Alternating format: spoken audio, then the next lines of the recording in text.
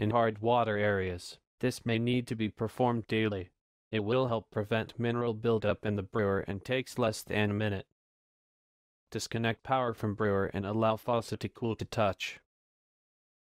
It is not necessary to disconnect the water source for this procedure. Remove the spray head. The spray head holes must always be open and free from mineral deposits. Insert the short end of the spray head cleaning tool into each of the 5 water outlets of the plastic spray head to remove any mineral deposits. Can use the same process for plastic spray heads.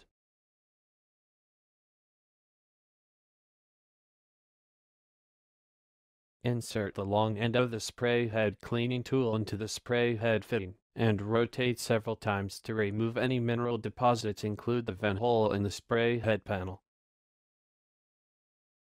Using a clean cloth rinsed in a non-abrasive, mild detergent to clean the spray head panel before reinstalling the spray head. Elevate the front of brewer about 1 inch so water is confined to tank.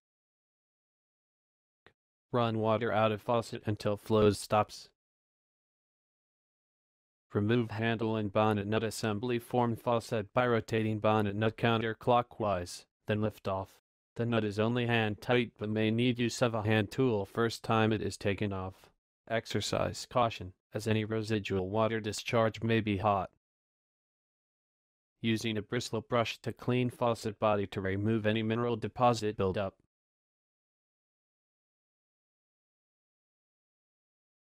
Thread the deliming spring through the open top of faucet into the path that leads to the tank. A properly inserted deliming spring will extend 3 inches from the faucet. Ensure that it reaches the tank. Run back and forth several times until the faucet shank is free of mineral deposits. Do not use the deliming spring to clear the spray head tube.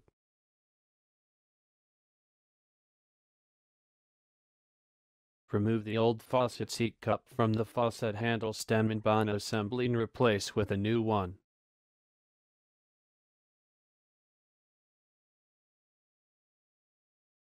Reinstall the seat cup to the faucet assembly by pressing firmly to ensure a proper connection should interlock.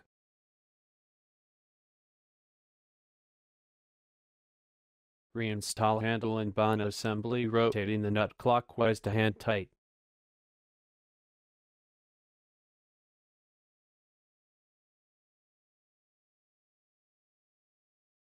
Return the brewer to level and restore power.